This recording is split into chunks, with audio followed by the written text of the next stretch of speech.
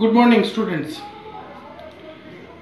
আমরা এই বর্তমান সামাজিক পরিস্থিতিতে আশা করি তোমরা সবাই ভালো আছো। আমরা এই লকডাউন সিচুয়েশনের আগে পর্যন্ত আমাদের যে ক্লাস আমি করেছিলাম সেই ক্লাসে অণুজীবের জগৎ পর্যন্ত তোমাদেরকে পড়িয়েছিলাম। আজকের এই অনলাইন ক্লাসে তোমাদেরকে যেটা বলি সেটা হচ্ছে মানুষের খাদ্য এবং খাদ্য উৎপাদন। এই চ্যাপ্টারটা থেকে আজকে শুরু করলাম।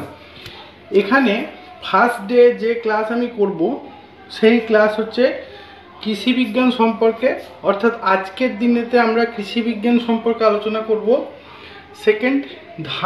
সেকেন্ড ডে যে ক্লাস হবে সেখানে ধান এবং আম সম্পর্কে আলোচনা করব। থার্ড ডে চা মৌমাছি প্রতিপালন ব্যবস্থা সম্পর্কে আলোচনা করব এবং ফোর্থ ডে মাছ ও পোলট্রি সম্পর্কিত বিষয়ে আমরা আলোচনা করব এবং এই চারটে ক্লাসের মাধ্যমে আমরা এই চ্যাপ্টারটাকে কমপ্লিট করব। তো আজকে আমাদের আলোচনার বিষয় হচ্ছে কৃষি বিজ্ঞান।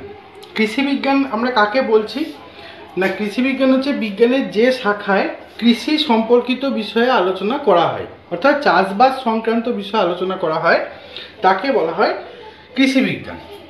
এই কৃষি বিজ্ঞানের মধ্যে এই কৃষি বিজ্ঞানকে আমরা মূলত চারটে পর্যায়ে ভাগ করে নিয়ে সংশ্লিষ্ট বিষয়টা সম্পর্কে আলোচনা আমাদের করা হবে, বা আমাদের অ্যাকর্ডিং টু সিলেবাস এইভাবে আলোচনাটা করা আছে। সেটা হচ্ছে প্রথম হলো মাটির ব্যবস্থাপনা, 2 হচ্ছে ফসলের উৎপাদন, 3 হলো উদ্যান বিজ্ঞান বা হর্টিকালচার এবং পশুপালন। প্রথম হচ্ছে মাটির ব্যবস্থাপনা। দেখো, কৃষি এমন একটা বিষয় যেটা ছাড়া আমরা কিন্তু কখনোই বাঁচতে পারব না। তো কেননা খাবার খেতে গেলে আমাদের অবশ্যই চাষের দরকার। তো সেখানে মাটি খুব গুরুত্বপূর্ণ একটা ভূমিকা পালন করে থাকে। কারণ হলো যে মাটি যতক্ষণ না ঠিক মতো তৈরি করতে পারবো ততক্ষণ পর্যন্ত আমরা কোনোভাবেই আমাদের পক্ষে ভালোভাবে চাষ করা সম্ভব নয়।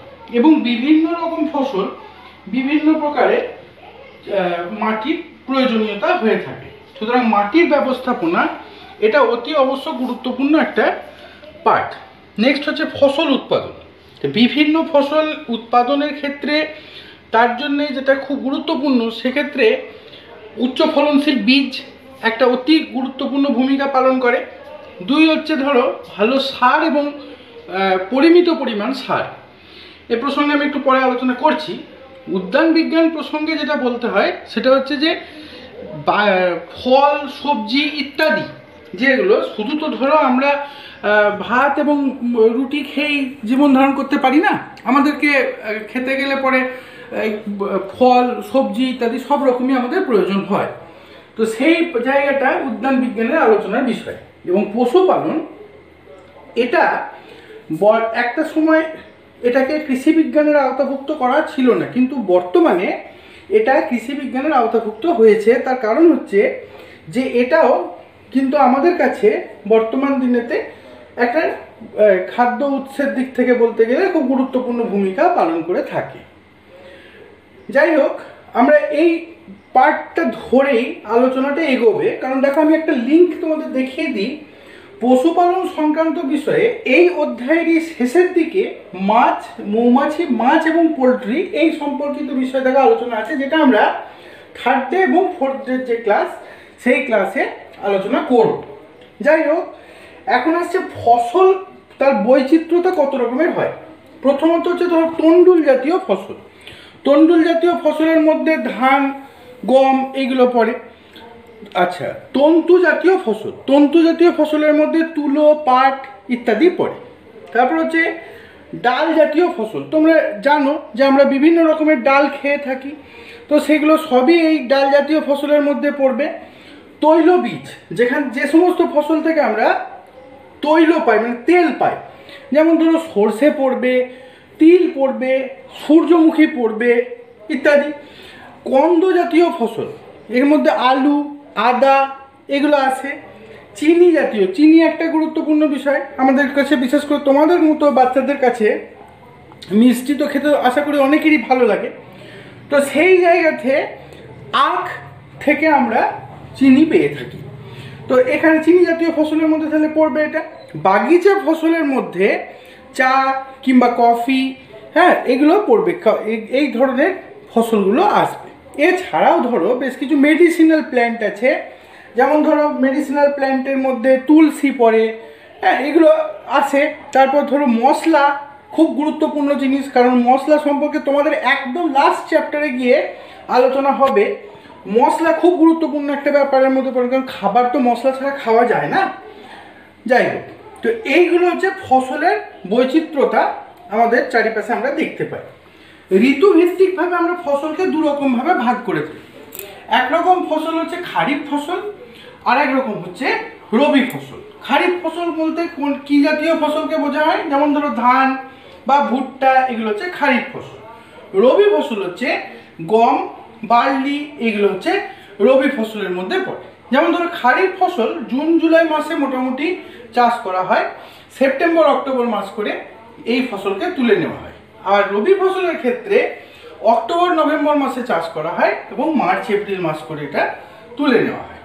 ফসল উৎপাদনের ক্ষেত্রে যে জায়গাগুলো খুব গুরুত্বপূর্ণ, যেগুলোকে ছাড়া আমরা কোনোভাবেই ভালো ফসল তৈরি করতে পারি না, সেগুলোর মধ্যে যেমন ধরো চাষের জমির মাটি তৈরি, যেটা দিয়ে আমি প্রথমেই বলা শুরু করেছিলাম, যে চাষের জমির যে মাটি তা অত্যন্ত গুরুত্বপূর্ণ। তো এখানে ধরো ধানের ক্ষেত্রে বিভিন্ন ধানের মাটি কেমন হয়, ধান তোমরা যদি আমাদের মধ্যে যারা গ্রামের ছেলে তারা ধান চাষ প্রায় প্রত্যেকেই দেখেছো, শহরের ছেলেরা হয়তো অনেকে দেখোনি, তবুও আমরা পশ্চিমবঙ্গবাসী ধান চাষ প্রায় সকলেই দেখে থাকবো। ধান চাষের ক্ষেত্রে মাটি প্রথমত কাদা করে করতে হয়। এখন এই ক্ষেত্রে দেখো যে এখানে কিন্তু আমাদেরকে মাটি খুঁড়তে হয়, তাহলে সেই খুঁড়তে গেলে পরে প্রাগৈতিহাসিক যুগ থেকে আমরা লাঙলের ব্যবহার করে আসছি। অর্থাৎ আগেকার যুগে ছিল গরুতে টানা, গরু বা মোষ টানা লাঙল। এখন বর্তমান যুগে এই জায়গায় আমরা ট্রাক্টর বা ছোট পাওয়ার টিলার এগুলো ব্যবহার করছি।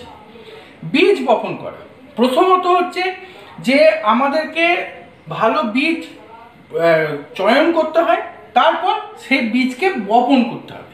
এখন বীজ বপন করতে গেলে পরে কিন্তু বিভিন্ন ফসলের বিভিন্ন প্রকার ভাবে বীজকে বপন করতে হবে। যেমন ধরো ধানের ক্ষেত্রে যদি আমরা বলি, তাহলে সেক্ষেত্রে আমরা কখনো কখনো সেটা মাটিকে বারেবার চষে ধুলোর মতন তৈরি করে তার মাধ্যম দিয়ে আমরা বীজ বপন করতে পারি। আলুর ক্ষেত্রে যদি আমরা চাষ করার সময় ভাবি, তাহলে সেক্ষেত্রে আমাদেরকে লাইন করে আলু বীজকে পুঁততে হয়, এইভাবে আমরা তৈরি করি। তো এরকম বিভিন্ন প্রকার, এটা যে ফসল যেমন সর্ষে আমরা মাটিতে ছড়িয়ে দিই, তারপরে চাষ দিয়ে দিলাম। তো এইভাবে আমরা বীজ বপন করে থাকি। এটা বিভিন্ন প্রকার ফসল বিভিন্নভাবে এটা হয়ে থাকে। সারের ক্ষেত্রে অতি গুরুত্বপূর্ণ জিনিস হচ্ছে সার, কারণ সার এমন একটা পদার্থ যেটা ছাড়া উদ্ভিদ কখনোই সঠিকভাবে বাঁচতে পারে না বা বেড়ে উঠতে পারে না। আর কৃষিকাজের ক্ষেত্রে সারের প্রয়োগ অত্যন্ত গুরুত্বপূর্ণ। তার কারণ হলো যে উপযুক্ত পরিমাণে ভালো ফসল পেতে গেলে উপযুক্ত পরিমাণে সার প্রয়োগ জরুরি। এই সারকে আমরা দুরকমভাবে ভাগ করি, একটা হচ্ছে অজৈব সার আর একটা হলো জৈব সার। অজৈব সারের মধ্যে এনপিকে সার হলো অজৈব সারের মধ্যে পড়ে। এনপিকে যেটা মিশ্র সার হিসেবে খ্যাত। তোমরা বাজারে এই সারকে দেখবে 10-26-26, মানে 10:26, 10:26, এইভাবে এটাকে এটা পাওয়া যেতে পারে। বা অনেক ক্ষেত্রে দেখবে 14:35, 14:35, এরকম বিভিন্ন প্রকার পাওয়া যায়, যেগুলো মিশ্র সার। আবার অনেক ক্ষেত্রে ইউরিয়া, তারপর ধরো ডিএপি, ডাইঅ্যামোনিয়াম ফসফেট, এগুলো অজৈব সারের মধ্যে পড়ে। জৈব সার হচ্ছে মূলত যেগুলো আমরা প্রাণীদের থেকে পেয়ে থাকি। যেমন ধরো আমরা গরুর গোবর বা ধরো পোলট্রির লিটার, এগুলো হলো জৈব সার। জলসেচ অত্যন্ত গুরুত্বপূর্ণ, কারণ জলসেচ সঠিক পরিমাণে হতে হবে। একটা সময় ছিল জলসেচের ওই একই জিনিস, যেমন এই আমাদের চাষের জমির মাটি তৈরি করার ক্ষেত্রে প্রাগৈতিহাসিক যুগ থেকেই আমরা জলসেচ করে আসছি। তো তখন ছিল ডোঙার পদ্ধতি, তখন খাল থেকে জল তুলে মানুষ দিত, এইভাবে হতো। কিন্তু এখন বর্তমান যুগে এই জলসেচের জন্য আমরা দমকল ব্যবহার করছি। আগাছা দমন করবার ক্ষেত্রে জমিতে আগাছা হয়, অর্থাৎ যে ফসল আমরা চাষ করছি সেই ফসলকে ছাড়া অন্যান্য আগাছা জন্মেছে, তো সেগুলোকে মারবার জন্য আমরা অনেক রকমের ব্যবহার রাসায়নিক দ্রব্য ব্যবহার করতে পারি। সেগুলোর মধ্যে যেমন ধরো 2,4-D, এটা একটা পদার্থ। তারপর ধরো ড্যালাপন, এগুলোকে আমরা ব্যবহার করে থাকি। ক্ষতিকারক কীটপতঙ্গ থেকে ফসলকে বাঁচানোর জন্য অত্যন্ত গুরুত্বপূর্ণ, কারণ যতক্ষণ না আমরা ফসলকে বাঁচাতে পারছি কীটপতঙ্গদের থেকে, তো জমিতে ফসল এমনি মরে যাবে। তো তার জন্য বিভিন্ন প্রকারের রাসায়নিক পদার্থ আছে যেগুলোকে আমরা সারের দোকানগুলোতে পেয়ে থাকি। তো সেখান থেকে নিয়ে আমরা স্প্রে করা হয় সময়ে সময়ে, এবং অবশ্যই সেখান থেকে ভালো ফলাফল আমরা আশা করতেই পারি। ফসল তোলা, এটা আমাদের শুনে মনে হতে পারে যে বোধহয় কী এমন ব্যাপার, কিন্তু সঠিক সময়ে ফসল যদি আমরা না তুলতে পারি, বুঝতে না পারি, তাহলে কিন্তু ফসল মাঠেই নষ্ট হবে। সেই কারণে ফসল তোলবার জন্যেও খুব গুরুত্বপূর্ণ পদক্ষেপ আমাদের নিতে হয়, সময়ের ব্যাপার। প্লাস ফসল তোলবার ক্ষেত্রে কিন্তু এখন যেমন ধরো আমরা একটা সময় ছিল যখন ধান গাছ থেকে ধান লোকে কেটে তুলে নিয়ে চলে যেত, মানে কাস্তে করে কাটতো, এখনও কাটা হয়। কিন্তু ফসল তোলবার ক্ষেত্রে এখন বর্তমানে কম্বাইন হারভেস্টার এই জাতীয় মেশিনারি এসেছে, এবং সেই মেশিনারিগুলোর সাহায্যে আমরা ফসল তুলে থাকি। তারপরে ফসল সঞ্চয় করে রাখা।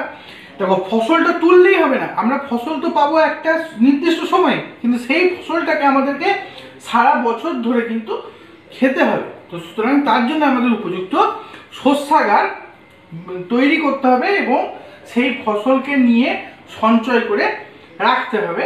তো এটা হচ্ছে আমাদের ফসল সঞ্চয় করে রাখা। অর্থাৎ সামগ্রিকভাবে এই যে আমাদের কৃষি বিজ্ঞানের ইন্ট্রোডাকশন বা ভূমিকা অধ্যায়, সেখানে আমরা যেটা পেলাম সেটা হচ্ছে যে এখানে কৃষি বিজ্ঞান, প্রথমত এই প্রশ্নগুলো আমি তোমাদেরকে পরে হোয়াটসঅ্যাপ করে দেবো।